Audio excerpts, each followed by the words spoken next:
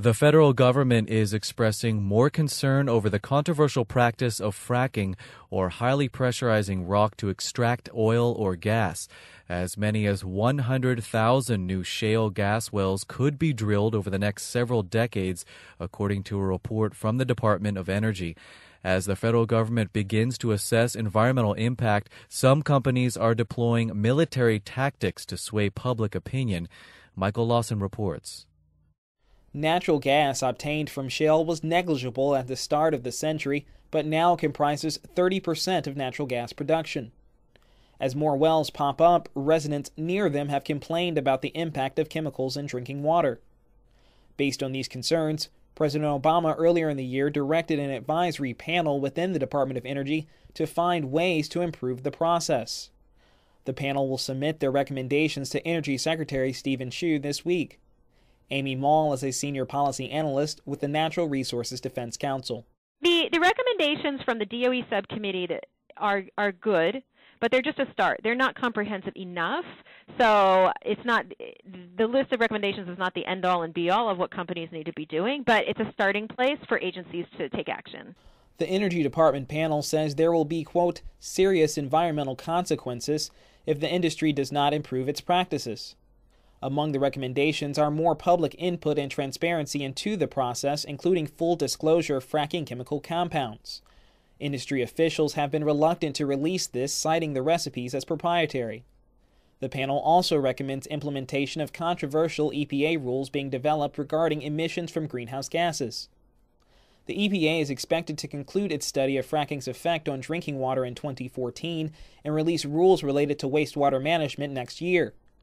EPA water data collection in Wyoming near several wells recently showed benzene levels 50 times that considered safe for humans, but the agency has been careful to distance itself from the fracking debate. Mall says knowledge of fracking is still in the early stages, and they don't want to take any chances. We need a lot more science and a lot more research before we can fully understand exactly what the risks are to the environment and public health and how best to address those risks. But industry groups are not waiting to sway public opinion in their favor.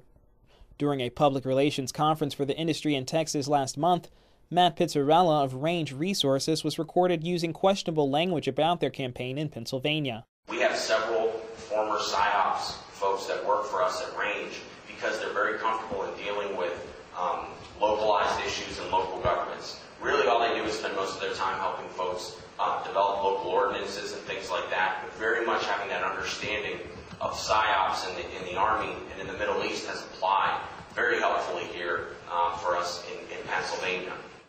The remarks were recorded by Sharon Wilson, an organizer for Earthworks' Oil and Gas Accountability Project. At the conference, public relations officials discussed targeting the public through zip code data mining and obtaining knowledge of area relationships to combat public opposition. Wilson said the two-day conference was filled with military imagery. They talked about it as a war, as a battle, enlist these people, activate these people, engagements, and, it was all just a lot. They are waging war on the American public.